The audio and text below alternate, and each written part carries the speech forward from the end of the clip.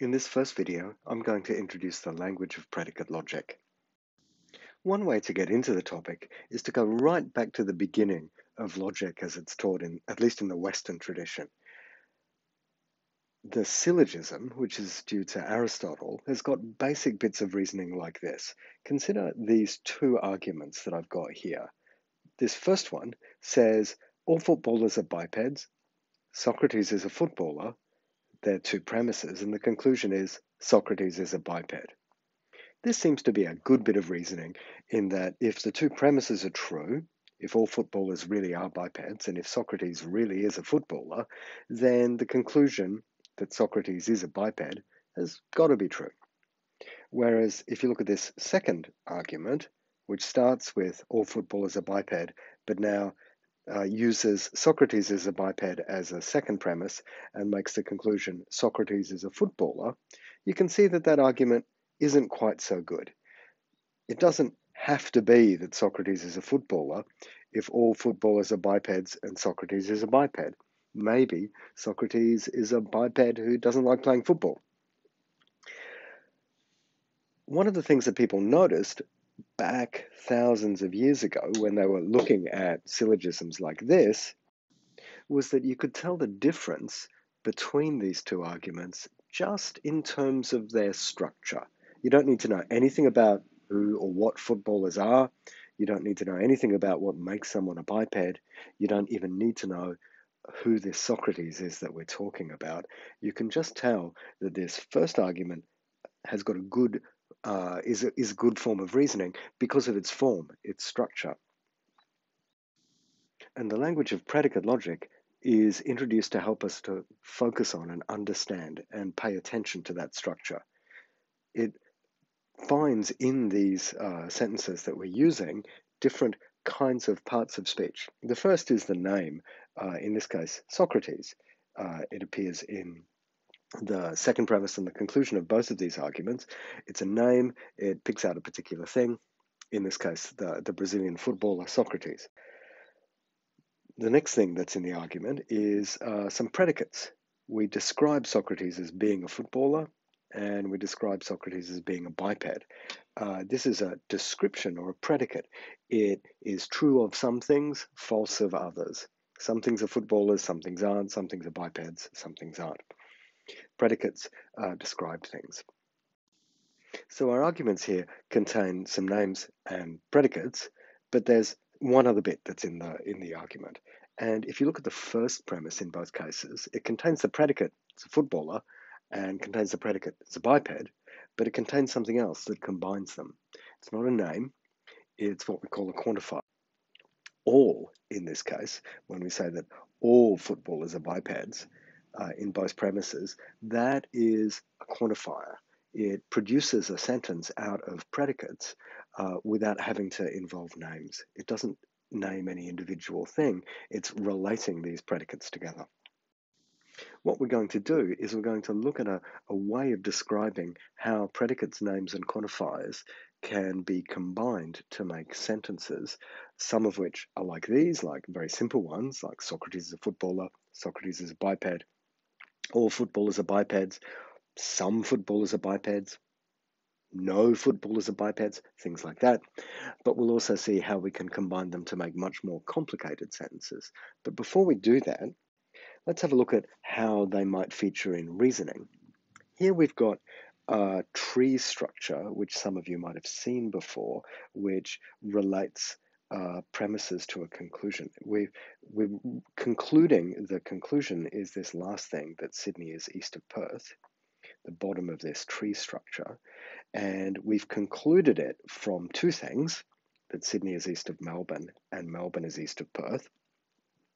And that claim that Melbourne is east of Perth, we've concluded from two other things, that Melbourne's east of Adelaide and Adelaide's east of Perth. And we've combined the things that we started off with, Sydney's east of Melbourne, Melbourne's east of Adelaide, Adelaide's east of Perth, and we've combined them all together in this way. We combined Melbourne's east of Adelaide and Adelaide's east of Perth together to tell us that Melbourne is east of Perth, because if one thing's east of another and that thing is east of something else, then the first thing's east of the third thing. And similarly, if Sydney's east of Melbourne and Melbourne's east of Perth, then Sydney's east of Perth. That's a tree representation of some reasoning, which uses the following principles. It uses the principle that if A is east of B and B is east of C, then A is east of C. And you can see that the same principle here, that same general shape, just involving the predicate is east of and the names Sydney, Melbourne, Adelaide, Perth, and we combine them together, we can get this kind of reasoning. We're going to look in this section at general principles, not about geography like directions in east and west and things like that, but general principles involving predicates and names and quantifiers and other logical concepts and how they feature in reasoning. And we're going to look at them in terms of structures like these, which represent reasoning in trees. So let's have a look at the quantifier all footballers are bipeds and dig into that a little bit more. The quantifier here, we're going to connect this to is a footballer and is a biped so that we can make the connection really close to claims like Socrates is a footballer and Socrates is a biped. When we say that all footballers are bipeds, we're going to analyze this as saying for anything at all, if it's a footballer, it's a biped. That's what we mean when we say that all footballers are biped. I can apply this to anything I like. Whatever it is that I'm applying to, if it's a footballer, it's a biped. Now, it is not a particularly precise thing. We're going to use a variable in our language, and this is the last thing that we're going to sort of add to the language in terms of predicates, names, and quantifiers. We're going to use variables with our quantifiers, and in this case, x is going to be the variable here. We'll represent this as saying for any x, if x is a footballer, x is a biped. And then that will be quite a long thing to write. If x is a footballer, x is a biped, we'll represent with this arrow. Some of you might have seen this before. We'll use this arrow to represent if. If x is a footballer, then x is a biped. And is a footballer, we'll just write with an F, and is a biped, we'll write with a B. We'll use capital letters for our predicates. We'll write them in front of the things that they apply to, in this case, the variable x. And so we're saying, for any x you like, here's what's true. If it's a footballer, then it's a biped.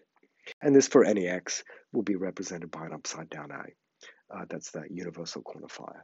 So that's how we say, that's how we represent the structure, all footballers are bipeds. But another quantifier is what we call the existential quantifier.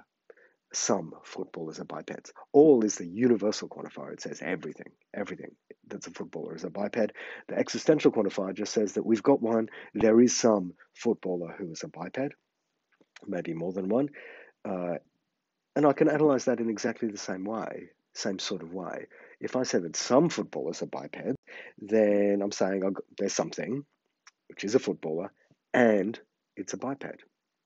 So I'll say there's some x, use a variable again, say it's a footballer and it's a biped. And so I said fx says that x is a footballer and bx says that x is a biped. So I'll write the symbol for and, which is kind of this wedge-shaped thing. It's kind of capital A without the crossbar.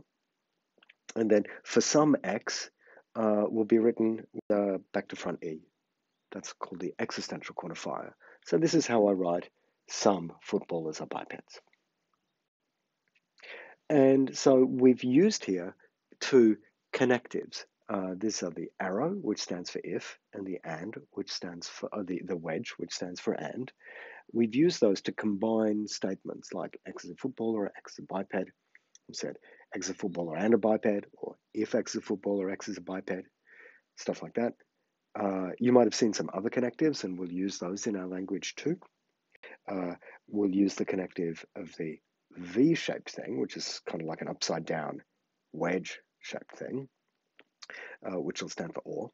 And this thing which looks a little bit like a minus with a tail, that's negation.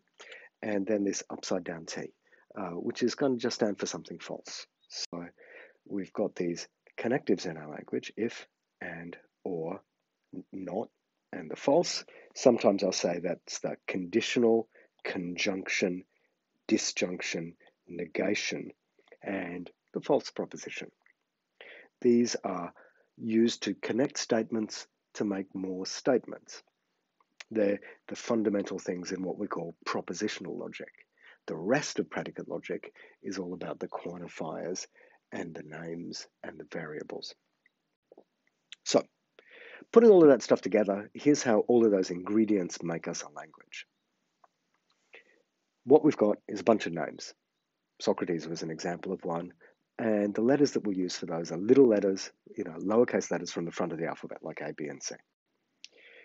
Then we use lowercase letters from the back end of the alphabet, like X, Y, and Z, for variables. And if we run out of them, we start using subscripts of numbers like X1, Y2, Z3, and so on.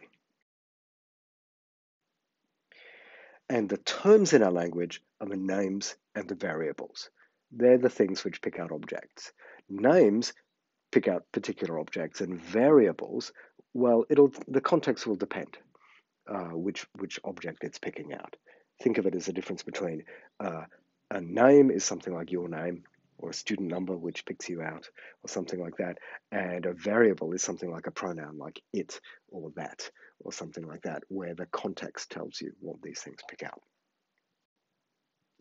Then we've got predicates in our language, which we'll use capital letters for, like F and G and H. And predicates are things like is a footballer or is green. They're one-place predicates. Then there are two-place predicates, which need two terms to make a statement. Something like is older than, or teaches. For example, Socrates is older than Plato, or Plato teaches Aristotle. Here, teaches requires two names or two variables, or two terms at least, to make a statement. And there can be even higher combinations. Each predicate comes with some arity, a number, 1, 2, 3, 4, etc., for how many terms it expects to make a statement. And we even allow the case where the arity is 0, where we've got this predicate and actually it makes a statement all by itself. It would just be the example of a statement which would be true or false, where there's no term required. Now, if I've got an n-place predicate and I've got n terms, then if I write down the predicate and then write down those terms, that makes a formula. So for example, if f is a predicate and t is a term, and f is a one-place predicate, then ft will be a formula. If I've got h, which is a two-place predicate, and the terms x and y, then hxy will be a formula. And then once I've got formulas, I can combine them using conjunction, disjunction, conditional to make new formulas. If I've got two formulas, their conjunction, their disjunction, or their conditional makes a formula. If I've got one formula, just sticking a negation in front of it makes a formula. And the false is a formula all by itself. You've got to be careful with your two-place formulas to use these brackets, because sometimes it makes a difference. If I say A and B is true or C is true, that's a very different thing than saying A is true and either B or C is true. Now you'll notice here I'm being very precise about how I write down my brackets. In general, if you've got a formula and it's got a pair of brackets on the outside, you can leave them out because it makes no difference. I can just say A and B or C, and it's obvious that this is the disjunction of A and B on the one hand or C on the other. But I can't leave out these brackets around the A and B, because if I just write down A and B or C, then we don't know whether I'm saying one of A and B or C has got to be true, or I'm saying that A is true and either B or C is true. This thing here is ambiguous between this one and that one. So we use these brackets to clarify and make precise what's ambiguous. Finally, if I've got a formula, A, and a variable x, then these two expressions, for all xa and for some xa, are going to be formulas. These bind the variable x in the formula A. One of them binds it universally, and the other binds it existentially. That's a bit complicated and technical. Let's see how these technicalities work by showing you some examples. Here I've got three formulas, all of which involve the predicate f, the predicate g, the variable x, and the universal quantifier, but they're all very different. Each of them involves the basic statement fx, which is a basic statement involving a one-place predicate f and the variable g. And here we've got fx and gx, and we've stuck them together with a conditional to get this. This is the statement fx implies gx. Then what we've done is we've put a universal quantifier out in front of that, and we've said that that applies generally.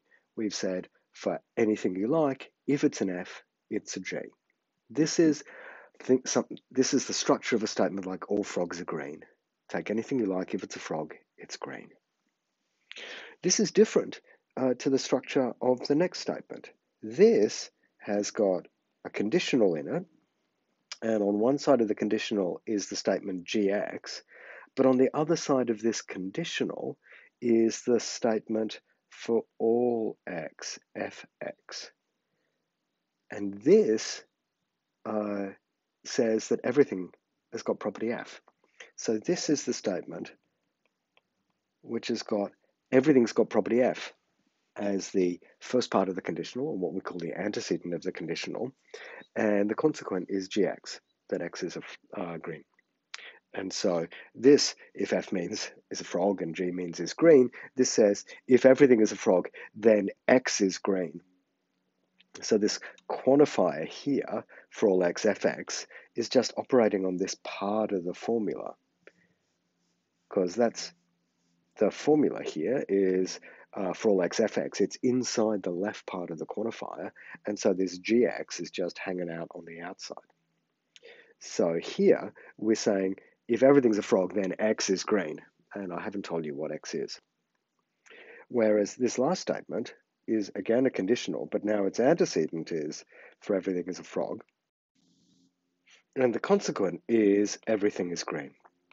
So this says if everything's a frog, everything is green. The third thing says if everything's a frog, everything's green. The second thing says if everything's a frog, then x is green. And the first one says all frogs are green. These are very different statements which mean very different things, and their structure is exposed or displayed by these expressions.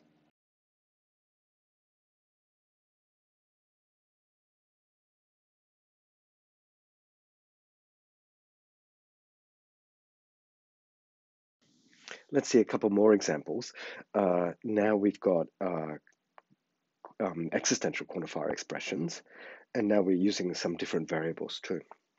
The first here, we've got a conjunction which says something is a frog and something is green. So imagine you've got a bunch of things, some of which are frogs, some of which are green things. Maybe some of the frogs are green. In any case like that, this statement is true. Something's a frog is true because you got some frogs there. And something is green is true because you've got some green things. There's no requirement here that the frog be the green thing. Even though, I'm using the same x in the statement because they don't overlap. This quantifier here for some x is in the first part of the statement, and this quantifier over here, also for some x, is in the second part. If I say something's a frog and something's green, there's no requirement that those two somethings be the same thing. Another way of saying the statement, which is true in exactly the same circumstances, means exactly the same thing, is if I'd use different variables. And maybe you might think this is clearer.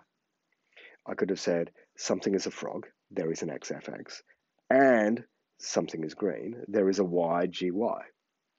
And that's fine. That's another way of writing it. It uses a different variable, and that's also true in that circumstance.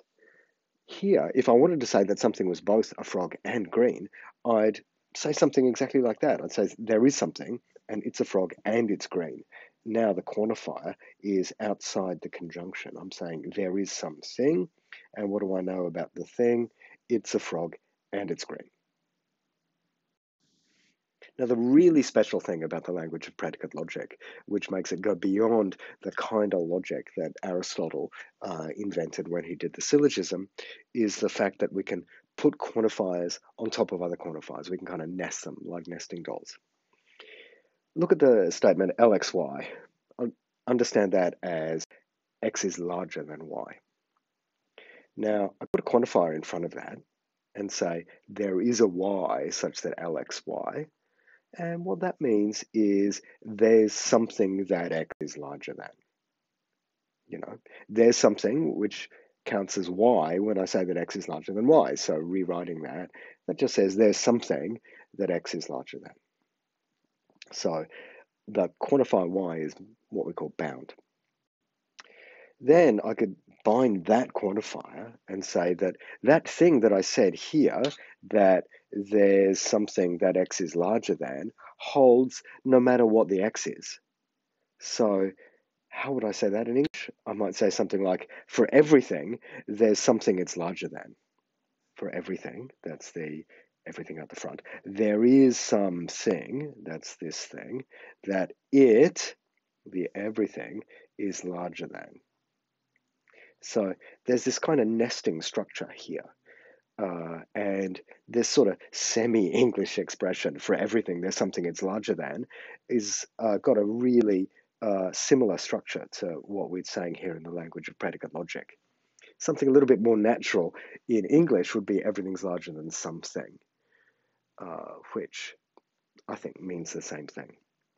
Now, it's very important to note that if I swap the quantifiers around here and said there is a y such that for every x, lxy, this would mean something different. This would say that there is something that everything is larger than. There is something, presumably a really tiny thing, that everything is larger than. I think that means something very, very different. The first thing that we said, for everything, there's something that it's larger than. You could imagine we've got this, matter is made up of stuff that could be divided and divided and divided, and no matter what you found, there's something smaller than it. You could divide everything in smaller and smaller and smaller bits. I don't think the universe is actually like that, but maybe it is. In a universe like that, though, it's not the case that there is something that everything is larger than, because that doesn't have to be that that process would stop. And anyway, even if that process did stop and there was a smallest thing, that wouldn't be something that everything is larger than, because that tiniest thing can't be such that everything is larger than it, because it isn't larger than itself, and it is one of the things. Presumably, if you think there's something that everything's larger than, you don't literally mean everything is larger than. You mean that there's something that everything else is larger than. And that says something different. So that's the language of predicate logic. In the rest of this video, I'm going to go through some technical details defining what you mean by scope of quantifiers and variables being free. These technical details, it's important for you to get the grips of, but it's only important for you to get to grips with those once you've worked with the language. So first run through, work with the language, do some of the exercises, and then when you get back, you'll see the point of some of these more technical definitions. First, we're going to define when a variable is free or bound inside a formula. And this is what we call an inductive definition, because formulas are, if you look at the definition of formulas, you'll notice that we started with formulas made out of predicates and variables, or predicates and other terms, and then we made bigger formulas out of smaller formulas using the quantifiers and the connectives. Well, we're going to say for each of these formulas that we built up, we're going to keep track what are the variables inside that formula that are free and which are the variables that are bound. So we're going to define for every formula, FV of that formula, the variables that are free in it. And the idea is that the free variables in a formula are the variables that haven't been, that occur in the formula that haven't been bound by a quantifier. So for example, the free variables in fx are just going to be x. So the free variables in general, f of a bunch of terms, t1 up to tn, is just which of these terms, t1, t2, t3, etc., are variables. There's no quantifier there, so those variables are free. Then, if I've got a false proposition, well, it's got no variables in it, so it has no variables. It's a set of free variables is empty. Whereas if I've got a conjunction of two formulas or a disjunction or a conditional of two formulas, the free variables in that conjunction, disjunction, or conditional will just be the free variables in the first thing together with the free variables in the second. You just union together those two sets. And the free variables in a negation are just the free variables in the thing you negated. The connectives don't do anything other than just combine the formulas that you get in terms of the variables. Whereas the free variables in an existentially quantified formula are the free variables in the formula outside that you bound with the quantifier, except for the variable that you just bound, which is now bound. And the free variables in a universal quantifier, exactly the same thing. The free variables that you had, except you take off that list of free variables, the thing that was bound. So this is the set of free variables that were in A, except for this one. So you take that out of the set. That's just the definition of free variables, very simple. And then the scope of a formula, a quantifier for all x in a formula, is the bit that the quantifier is added onto. So the scope of there is an x in, there is an xa is the formula A. And if x is free in A, we say that it's bound by the quantifier in for all xa, and in there is an xa. But if x was already bound by something earlier in the quantifier, it's not bound by this one. And we say that if the free variables in a formula, if there aren't any free variables in a formula, we call it a closed formula. It's all shut up. It can't be affected by any other quantifier. Otherwise, we call it an open formula. And the final little bit of an important definition for us is that we say that the variable y is said to be free for x inside A if no free occurrence of x in A is inside the scope of a quantifier that binds y.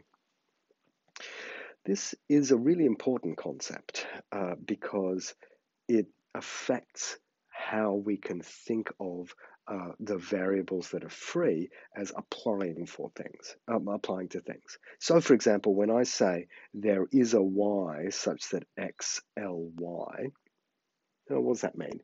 That means there is some y that x is larger than. Now, x is larger than something. If I say x is larger than something, then I can think of applying this to things. I could think of it applying to you and say that you're larger than something. I could think of it as applying to, the microphone that I'm speaking into now. It's larger than something. The one thing that I can't think of this thing as applying to is y.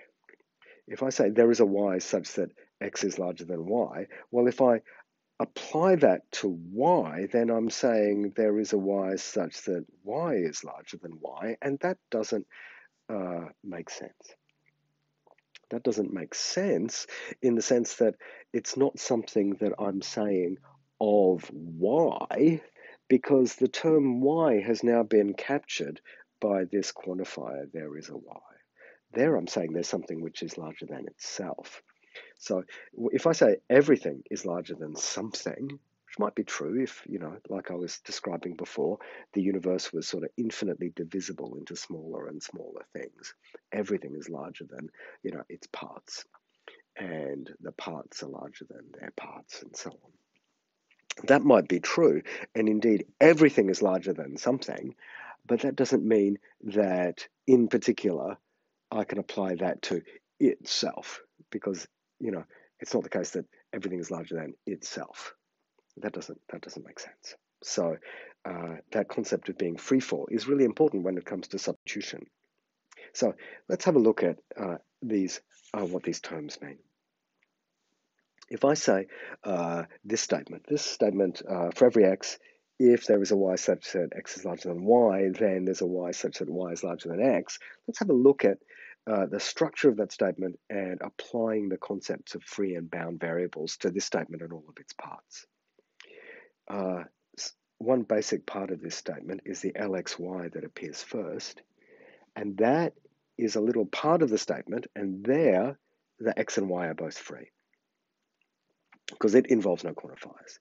But when I stick there is a y in front of it, now the y is bound by the quantifier there is a y, and the x is free. And then, if I do the same thing to this other one, there is a y, lyx, then this y is bound by this quantifier, and this x is free.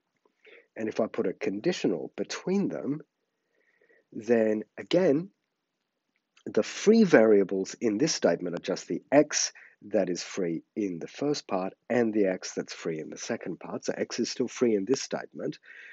The y is not free.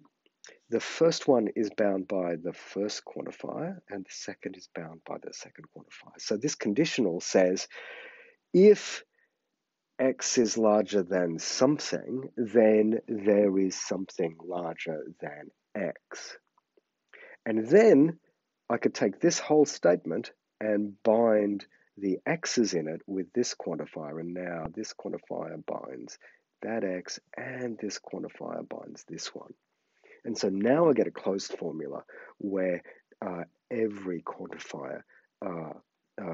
variable is bound by a quantifier. The x's here are both bound by the universal quantifier at the front, but the y's are bound by different ones. And if I think of this formula as applying to things, I could think of it as applying to, the object A. And I'd say, okay, there is a y such that lay implies there is a y such that lya. This can't be true if this whole statement is true, because it applies to everything, including the object A, because the term A is free for this quantifier. In particular, the term A doesn't have any variables in it, so there's nothing here that could be bound. Whereas could I say there is a y such that lzy implies there is a y such that lyz, where z's just a different variable? Sure, I could say that. That's no problem. It follows from this statement because it's true of everything. The one thing I can't say follows from this statement, even though it happens to sort of be true in this case, is applying it to y itself. There is a y such that lyy implies there is a y such that lyy, because saying something is larger than y, something is larger than x, which is what there is a y such that lxy says, that x there is not free for y to be substituted into it, because the y will be captured. So that's not going to be an instance of this formula. Now, I've used here the notion of instances, which follows from the notion of substitution. And I can actually tell you technically what this means. And this is the last technical definition in this section. This tells you what it is to substitute a term for a variable inside a formula. And so here, what we're going to be defining is the notion of substitution. I read this as, in the formula A, I substitute t for x. The substitution of t for x in A makes sense if t is free for the variable x in the formula A. And I can substitute I can substitute a term for a variable inside another term too by using the same notation with these square brackets and the slash. And it's a very simple, again, recursive definition, which says if the term u just is the variable x, then substituting t for x in u is the term t, because I just replace the term variable x by t. And if the term u is not the variable x, then if I try substituting t for x in u, I just get u back because there's no x there. On the other hand, and if I've got a formula, which is now a predicate applied to a bunch of terms, then if I'm going to substitute t for x in in that predicate applied to those terms, I just keep the predicate there and I do the substitution on each of the terms. So I just break it down and apply the substitution on each of the terms, and then that's the substitution applied on the formula. Do the same thing for connectives, conjunction, disjunction, negation, conditional. If I'm doing a substitution inside one of these things, I just do the substitution inside the bits. And if I do a substitution in terms of a universal quantifier, if I'm substituting t for x in a formula where the x is bound by a quantifier, I don't do anything because the quantifier already owns the x. The x is not a free variable there. On the other hand, if I've got a different variable y and I'm substituting t for x inside for ya, then I just do the for y and do the substitution inside. And same for existential quantifiers. X is bound there is an xa, so if I'm substituting t for x, can't have any effect. And if the y is a different variable, then the substitution passes through. That's a technical definition of how to do substitution. Here's how it works in practice. If I want to say fax and gxy, then, and if I want to substitute c for x, well, let's go through it bit by bit. There's a conjunction, so if I'm going to substitute into a conjunction, I substitute into both contracts. And fax, I want to substitute c for x in fax, so I substitute c for x in a, and I substitute c for x in x, and that's what I get here. I substitute c for x in a and c for x in x. Well, c for x in a is just a because there's no x there, whereas c for x in x is c. Now I do the same thing over here, c for x in x and c for x in y. Well, you can see what that's going to be. That's going to be c and y. So I get FAC and GCY. That's obvious how that works. What's more interesting and tricky is substituting B for Y in this guy here, where here you'll notice for all x, fxy, this y is free. There's no quantifier binding it, whereas this y is bound. So I'm substituting B for Y in this. I'm thinking of the statement for all x, fxy, and there is a y, gyx, and we're applying that, thinking of that as talking about y, we're applying that to b instead of y. So this is a universal quantifier which isn't binding the variable y, so it passes through. This substitution is now inside the scope of the quantifier. And this is a conjunction, so it'll become fxy, substituting y for b, and now there is a y, gyx, substituting b for y. And here, fxy substituting b for y becomes fxb. No effect on the x, but the y here becomes b.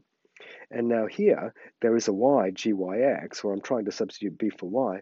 Well, there is a y, has got ownership already of this y. This y is not free, so there's no substitution to be made. So this formula for all x, fxy, and there is a y, gyx, where I substitute b for y, gives you the result you want for all x, fxb, and there is a y, gyx. Phew, that's pretty long and detailed. The notation that we'll end up using for this formal definition that I've given you ends up being kind of complicated. If I've got a formula A and I'm substituting b for x in it, I could write down the formula with brackets around it and this square bracket thing. The notation that logicians, mathematicians, computer scientists, all of these people tend to use is like this, kind of like functions, except a sentence isn't a function. But if I've got a sentence A, a formula A, and I'm meant to sort of highlight that there's a variable x that might be free inside it, I might write it with an a with brackets x behind it. And then I'm just thinking about the formula a, but I'm showing you, as it were, that there's this variable x that might be free. And then if b is free for x, I'll write down a with b in the brackets instead to stand for a, where I substitute b for all of the free instances of x. So that's a simpler notation that you'll see in what follows. And we'll say that the formula A of B is an instance of the quantified statements for all xax, and there is an xax. Phew. Those last bits were technical, they just needed to be got out on the table, but the important thing for you to do first, before going through those technical things and making sure you understand substitution, is to practice with the language of predicate logic, understanding how formulas are structured and what they mean. And then once you've got that, tackle the second part and make sure you understand how free and bound variables and substitution works. In the rest of this week's topics, we're going to look at how we can prove things in this language.